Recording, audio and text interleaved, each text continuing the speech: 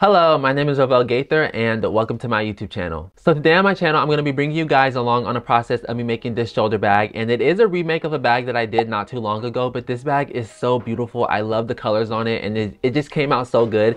And I rarely ever do remakes, and when I do, I try to change up the color or do something a little bit different from the original. And this one I almost didn't want to do because I did not want to change the original essence of what I designed this bag to be, but it came out beautiful. And it's so crazy how when you can remake the same thing and do it in a different color and you'll see something completely different. It'll remind you of something, it'll bring out something different within you. So it's really cool. I love it. I'm gonna go ahead and show the bag and talk about it, so let's do that. So this is the bag that I make in this video, and I mean, look at this bag, and these colors are gorgeous. Like, this is a completely show-stopping statement piece of a bag. Like, it is beautiful literally from top to bottom and all the sides that it can be seen from. Like, it's amazing. So I made this bag using a 100% cotton denim, and then I also used a waterproof canvas that I appliqued the pieces on for. And look at the stitching for the applique. It looks so good on this bag. I love the thick stitches, and I also love the different texture look from the waterproof canvas to the denim. Like, it just looks so good. I don't know if you can see on camera, but the waterproof canvas kind of has like a sheen and a shine to it, which looks amazing. And I love it because this bag reminds me of like a river or like water, and I talk about it a little later on in the video, probably towards the end, but I really love the meaning of this bag and what I kind of named it and the vibe that it's giving. So super dope. This is the bag that I make in this video, so if you do want to stick around and watch me make this bag, please do make sure you give this video a big thumbs up, leave a comment down below, let me know what you think. Make sure you also check out my patterns if you're interested in making your own bags. I have one for a tote bag and then one for a wallet on my website. Make sure you check that out. I have everything linked down below in the description box, and let's get into the video. Alright, so I'm back in the studio. It is currently October 6th, and please ignore my messy background of my studio. It is, my studio is always a mess, but I be in here working. We ain't playing no games, we in here working, okay? So today I'm gonna be starting on this shoulder bag, and this is a bag design that I created not too long ago. And I made this bag before. I'm doing it in a different color though. So I originally made this bag design and called it Skunker Punker. It was a bag inspired by my dog getting sprayed by a skunk. I thought it would be really cool if I did like a skunk colored bag and kind of skunk stripe and stuff like that. And I almost didn't want to do this bag because I didn't want to tamper with that design, because I felt like it would kind of ruin the original essence of what I designed this bag to be. But I was like, you know what? I already did what I needed to do with that bag. I couldn't get these colors out of my head, and then really I feel like it only, not that it would only look dope in this design, but it just looks so good, these colors. So I'm gonna go ahead and show you the sketch that the sketch that I did for this bag design. So again, this is what we got. Originally it was for Skunker Punker. I don't know what I'm gonna call this one, but this one almost reminds me of like water, or like just, I don't know how to explain it. It reminds me of like water being at peace, kind of waves, or like something like of that nature. And there's so many different blues in this bag that I'm going to be using. So super dope. I have all of my pieces already cut out and ready to go. You already know how I do. So this is the gusset piece. All of the denim is cut out. For this bag, I'm using denim, and I'm also using waterproof canvas. I'm using a waterproof canvas for all my overlay pieces. It's like this really nice teal blue color, which looks so dope against this light blue denim. And recently I've really been into like color and like just playing around with different textiles. I never until not too long ago used waterproof canvas on the outside of a bag, because honestly I didn't know that you could do it, and I just randomly was like, you know what, let me try it, and I did it, and it worked really well. And I've been playing around with color now using the waterproof canvas, and I feel like it's just kind of my entry into kind of using other textiles and different things like that to, you know, achieve a certain look or just have fun colors to play with. So really cool, expanding my horizon a little bit. But the first thing that I'm gonna go ahead and do for this bag is, if you know me, you know I love a good template. I say it in all of my videos. Let me grab it because I don't have it on my table right now. So again, this is already a bag that I made, so all of my pattern pieces were already made up, but I did templates that I'm going to lay on top of my fabric. I have the holes poked, so I'm just gonna take a little fabric marker, dot where all the holes are, remove it, and that's gonna be my templates. And that's what I'm gonna use to line up all of the pattern pieces to make sure everything is where it's supposed to be. And one of my favorite things about working with the pattern that I already made for a bag is that it feels like I'm cheating, because every time I go to make a bag, I'm typically starting from scratch, design, pattern making, pattern testing, all that stuff. But when I've already made a bag with a pattern, it's like I can just jump straight into it. No testing, no designing, no like pulling my hair out. I can just jump straight into work. Like, it feels like I'm cheating. So I'm gonna go ahead and do the applique. I'm gonna use my domestic sewing machine to do all of the applique. I'm gonna do a zigzag stitch really tightly, and it's gonna give it this really nice embroidered look. I love the design of it, and recently I learned that I can actually already have my pieces interfaced and then do the applique, because before I was doing the applique and then interfacing my pieces, but it would make my pieces shrink because the fabric wasn't stiff, so it would kind of shrink. But when I applique it and then do the applique, it doesn't shrink it because it's kind of already stiff. It doesn't, I don't know how to explain it, but I'm gonna go ahead, start that. I'm gonna stop rambling, and yeah, let's do that.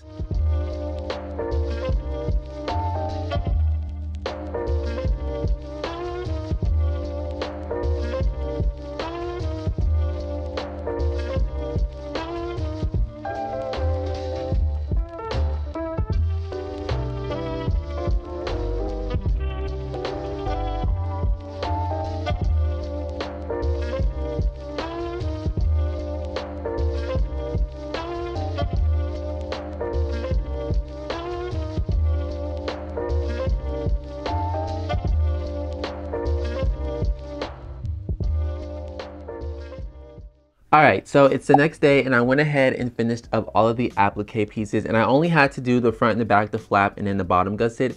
And as you can see, it came out amazing. The stitching on this looks absolutely beautiful, and I really love this thread color that I'm using for this bag. I didn't go over the thread colors that I'm using, but I'm using this green turquoise color. It looks freaking amazing, and I know that it's gonna look really good on the stitching as well. And I like that all the shades of blue on this bag are completely different, or is turquoise a blue? It's like a shade of blue, right? I'm gonna say that it is, but I love how all of the shades of blue are different on this bag, and it just really looks amazing. So this is the back piece, this is the flap right here, and then this is the front piece. I also went ahead again and did the gusset. Now for the gusset, like how I did on the Skunker Punker, I cut the applique piece in the center because this is where the bottom support is gonna go. So it's gonna kind of cover like this, that part. And the reason why I cut it is so that it doesn't, because the applique kind of makes it really thick, like the stitches are kind of thick, so it's gonna make the bottom support wonky if I did it all the way across. So I cut it to stop it, and then the bottom support is gonna cover the raw ends of it just to kind of make everything lie nice and flat. It's not gonna be wonky or anything like that. So now what I need to go ahead and do is I have the piping already made up, so I'm gonna attach the piping to the front and the back, and then I'm also gonna go ahead and sew on my name tag, which this is the name tag right here. I used a green turquoise as well for the embroidery on this, just to kind of tie everything all together, and it's looking really cool. Honestly, this reminds me of like a river. Like it's giving me river vibes, like Born by the River type of situation. You know the vibes, you know the vibes. So I'm gonna sew on the piping, attach my name tag, and then I'll probably sew up the flap too, and then I'll check back in and let you know what's up. So let's go ahead and do that.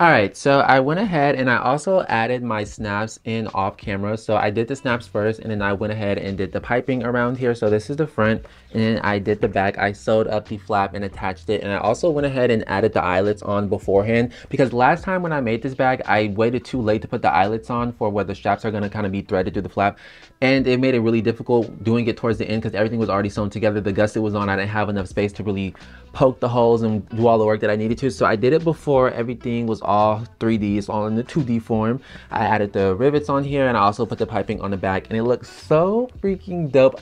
It was a little part on here, I want to say right here, it doesn't line up perfectly. I got it as best as I could, but I don't really care that it's not too perfect as long as it looks good enough, okay? Okay, this is what they're looking like so far. So now what I need to go ahead and do is, again, I have the bottom support that I'm going to sew on the bottom, and it's going to cover up the raw edges of this. And I'm also going to do 5 purse feet on here, all silver hardware. So I'm going to go ahead, sew the bottom support on, sew the gusset, And then the exterior will essentially be pretty much done after that. It's been a really smooth sew. It was a few things that I had to seam up and redo a few times, but it's been pretty smooth. It's been pretty smooth. I have been a little stressed out during this project because I'm going broker and broker by the day, but we gonna get through this. We gonna get through it. I've been so stressed lately, like financial reasons. Like sales are slow, pattern sales are slow. It's just hard. The economy is just bad right now. It's just bad, but I'm gonna try to stay calm, keep going, keep calm and collective and keep going, because we gotta keep going. We gotta keep going. But yeah, so I'm gonna go ahead, sew this gusset, and then I'll check back in and let you know what I'm gonna do next. I think I'm probably gonna stop here for the night though, because I've been working quite a lot today, so probably gonna stop there tonight, and then I'll check back in tomorrow. We'll let you know what I'm gonna do next. So I'm gonna go ahead and do this gusset, and yeah.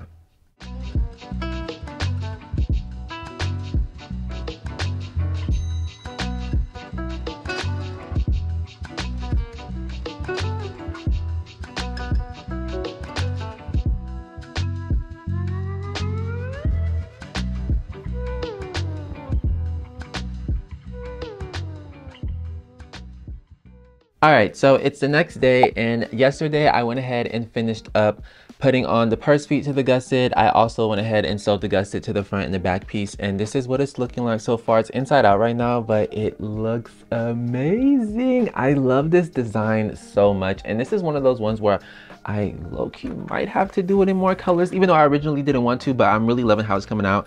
So now what I'm gonna go ahead and do is I'm gonna start on the lining. And this is the color that I'm going with for the inside. It's like this really nice minty aqua blue color. I love it. It reminds me, every time I use this color for a bag, it reminds me of like Tiffany, like the Tiffany blue color. So it's this really nice blue, and all of the shades again are different. The blues on this bag are different from the others. So this is the zipper that I'm gonna go with for the color as well. And I wanted to do a teal zipper, but I didn't have any teal, so I just had to settle on this like navy blue. But honestly, I don't think it'll look bad against this right here. Like, it doesn't honestly look that bad. So I'm gonna go ahead and use this color for the zipper pocket. I'm gonna do a zip pocket, slip pocket, my interior logos, all that good stuff. I already have all of my nameplates and everything embroidered out. If you do want to learn how to make your own nameplates, I do have a tutorial on how I make all of them. Make sure you check that out. I have it linked down below or on the screen somewhere. And for the thread color on this one, I'm gonna use like this teal, the green teal for the top stitching on the inside of the bags. I think it'll look really cool. So I'm gonna go ahead, start on the lining, and yeah, I'll check back in and let you know what's gonna be after that. But so far it's looking great. So let's go ahead and get into the lining.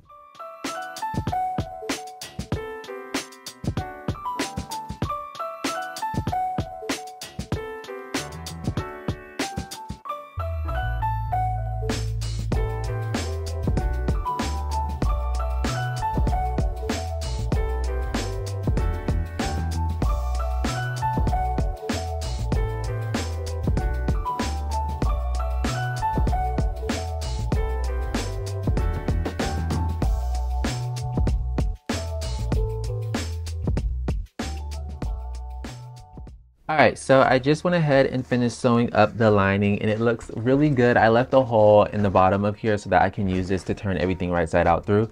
But so far we have the zipper pocket right here. When you open it up, it has a tag that says made by Rovell Gaither. I put that on the inside of all my zipper pockets. And then I did do a slip pocket on the other side. So we have the slip pocket right here. You can fit some things right there. And I went ahead and added rivets. I don't know if you can see, I put a rivet here and a rivet here. Those are the stress areas. That's where you want to add rivets, or there's something to kind of protect the area because it's a stress area. So stress areas are considered parts of a bag where it's going to get a lot of pull, wear and tear and stuff like that. So I added the rivets so that over time the stitches do not wear and tear. So looking really nice, looking cool. I love this color too. So now what I'm going to go ahead and do is I need to attach the lining to the actual exterior. So that shouldn't be anything too crazy. I did already go ahead also and base the side seams open just to make everything easier. So I'm gonna go ahead, do that. I'm gonna have to turn the bag right side out, top stitch it, and then I have to do the straps, and I'll be pretty much done. Simple. Honestly, it's been a pretty simple project, and it looks so good. I'm just so happy with how this is turning out, and I love the size of this bag. I don't know if I ever said that in my original video, but I love the size of this. It's not too big, it's not too small. It's like the perfect size. And I have been doing a double stitch on all of the top stitching. I have not been I didn't make that clear in the beginning, but I have been doing a double stitch just to give it a nice thicker stitch look and have the color pop a little more. So I'm gonna go ahead, sew the lining to the exterior, do all the stuff I need to do, check back in, and let you know what we're gonna do next. So let's do that.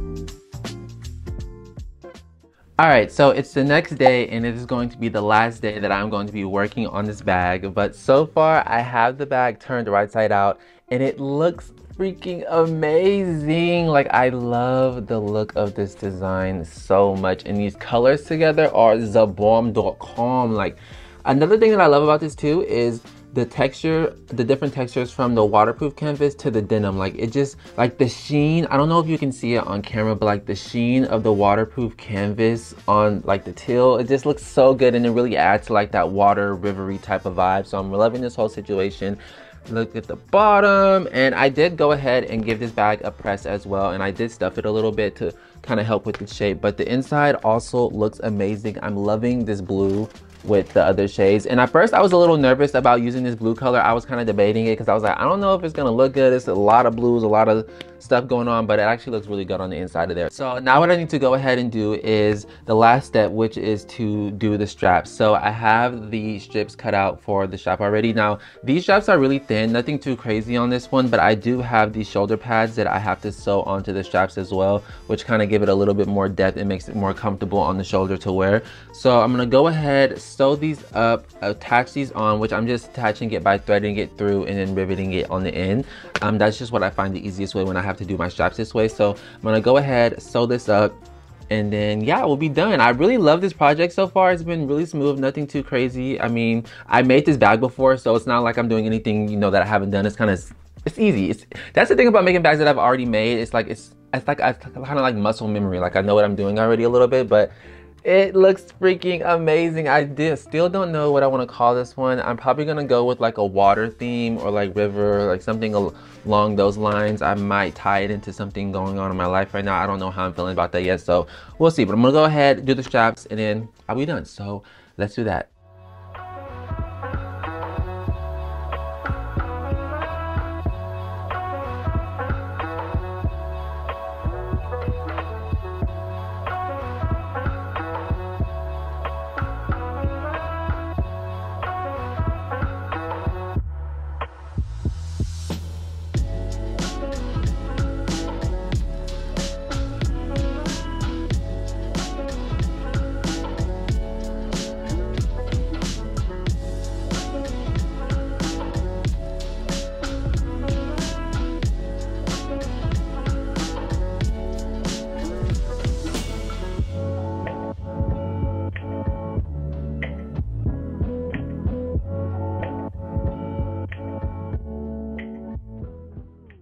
All right, so today literally makes 1 week since I last finished this bag, and I love this bag from the get-go. I had no issues with this design, the color, anything.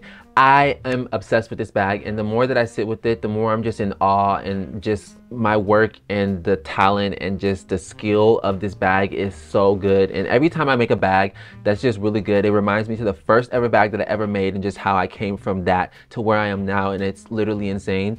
So I do have a name and stuff for this bag, and the meaning behind it is so beautiful, and it's really personal to kind of where I'm at in life. A lot of my work recently has been like a tableau of literally where I'm at in life, and it's so crazy because they definitely say that art imitates life, or is it life imitates art?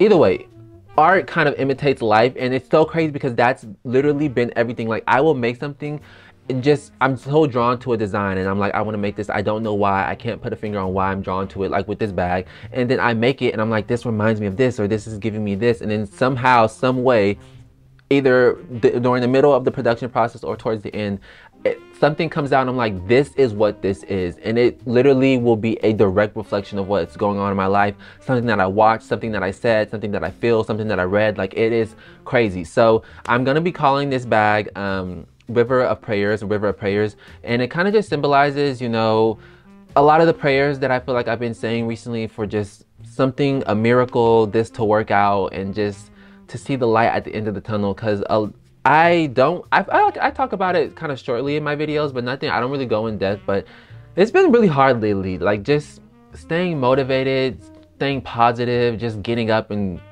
coming in here to create time and time again, and just feel like I have to hit the nail on the head and just create really unique pieces, and just the finances and everything that goes into it. It's just been really hard, and I feel like, well, not feel, when I do this stuff and I put it out, it's not bringing in a return that's kind of helping me to keep pushing forward. So a lot of it's just been really hard, and I've been really unmotivated, but regardless of how I feel, I still push through, I still keep going. And it's just this river of prayers, because again, this bag, it reminds me of a river. It looks like streams of water from the river and stuff. And I did just finish reading this book called The Song of Achilles. It's like Greek folklore, and it doesn't help that I read that. Well, it does help, but I was kind of saying, you know, in my own fantasy world, whatever, the river of prayers, it would be called River Fulla, and people would go to this river and they would pray to the waters, and the waters and the flows and the currents of the water would carry their prayers to the earth, and the universe would pluck it out of the water and grant their prayers or whatever. And it's really just a beautiful meaning. It is very Greek folklore, and it's crazy because around the time I was making this bag, I was reading that book. I finished it literally the day that I finished this bag, I finished that book. And it's just kind of crazy how it all tied in together. Sorry I'm ranting, but I just wanted to explain kind of like this bag and the meaning behind it. And it's so dope. I love it, and it really does remind me of rivers. So I'm gonna go ahead and do some final shots and kind of talk about the bag a little bit. So right off the bat, I love these color combos so much. They look so good, and I knew from the get-go that these colors were gonna look amazing because I accidentally set them next to each other, and I was like, this will make a good bag, and then this design popped in my head. And I really love the applique stitching on this, probably some of the best applique that I've done so far. I really feel like I'm kind of getting it down packed and learning the techniques and stuff and how to do it. So it came out really dope, and I just love it. It's really good quality. I really love the pattern alignment. Again, I did make this bag before, and the pattern alignment on the first one was also beautiful, amazing. It's the same exact pattern, and everything just looks really good. All silver hardware on this bag, and I do love the purse feet on the bottom. I did decide to go with 5. I think that it just fits it beautifully, and it kind of balances everything out, and I love this bag. I'm not going to be able to show the inside, I already know, because I always have a hard time showing the insides of bags, trying to get good shots. But this is what the inside looks like. I already showed it in a little bit in the video, but also amazing. I love this shade of blue. We have the zipper pocket, my name tag, and then we also have the slip pocket on this side. And this is a really good size bag. Like, it's not too small, it's not too big. It's like literally the perfect size for everyday use. Like, this is what it looks like on. So amazing. And I did make the strap drop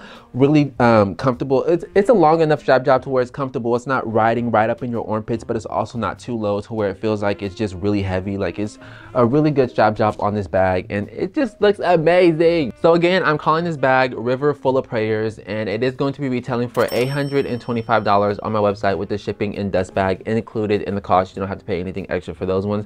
And it is pricey, but I mean, come on now, the work speaks for itself. I mean, what can I say?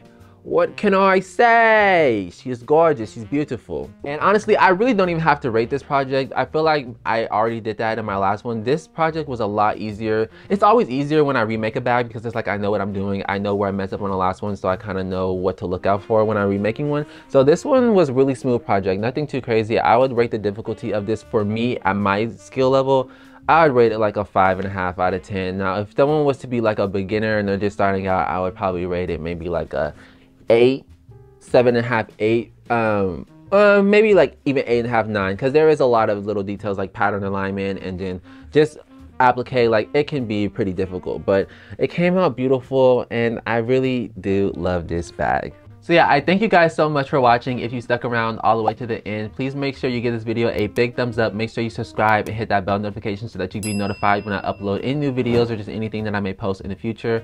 And make sure you guys also follow all of my social media links. I'll have that down below in the description box as well. My website will also be linked down there where you can check out this bag or any other pieces that I have up and available, any patterns that I have up. And yeah, I thank you guys for watching. I really appreciate it. And I love this bag. It's really been therapeutic. A lot of my work lately has been, again, because I'm not really good at expressing. I talked about this, I think, in my last video. I'm not really good at expressing myself and like verbally communicating how I feel or thoughts to others. So a lot of my work, I feel like I've been doing that through my work. And I feel like that's what art is for a lot of artists. A lot of artists don't know how to communicate to people well, so they do it through their work. And I feel like that's what I've been doing. So I really love it. I love how it came out, and I thank you guys for watching, and I will see you in my next video. Mad Bagger signing out.